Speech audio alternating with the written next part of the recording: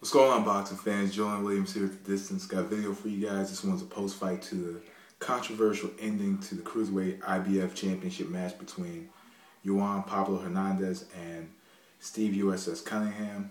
Bout just took place yesterday afternoon here in the United States. Bout ended in a technical decision for Yoan Pablo Hernandez. Technical split decision. Pretty much, I'll say straight up front, I thought it was a close one. I had Cunningham winning the bout. I didn't have winning by much, but the first round, I had Hernandez winning. Hernandez hit him with a good left hand, but the left hand didn't necessarily connect on the chin and landed more so on the side of the head. And it was more so an equilibrium shot. I think if it was in the United States, I think more than likely Cunningham probably would have been. I think he more than likely would have been counted out if it was, a Smoger or a Cortez or something like that. I think he probably would have been counted out. Because he did lose his footing pretty good because those equilibrium shots take a long time to recover from. So I think that's why his legs seemed to be gone in that first round.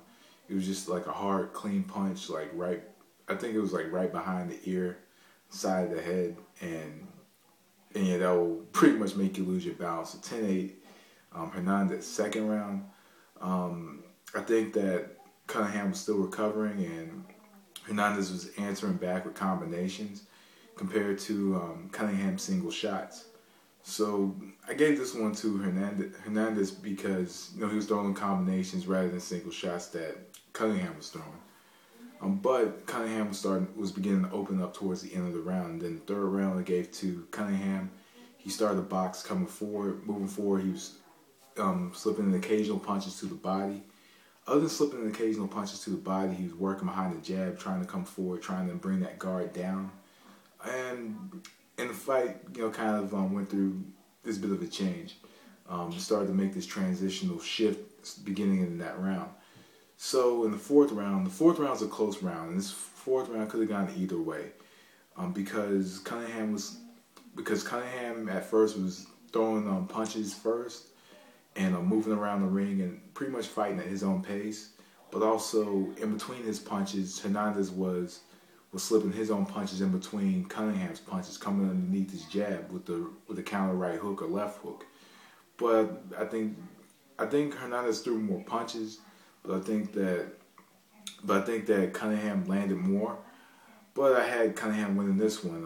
I just think that Cunningham was the one throwing first, and he was pretty much making Hernandez open up. And I believe that the fire that makes the other fire open up, I think the other fire should have the benefit of the doubt if he's making the other fire open up. And it's pretty much saying, hey, he's fighting at his pace and he's making him fight.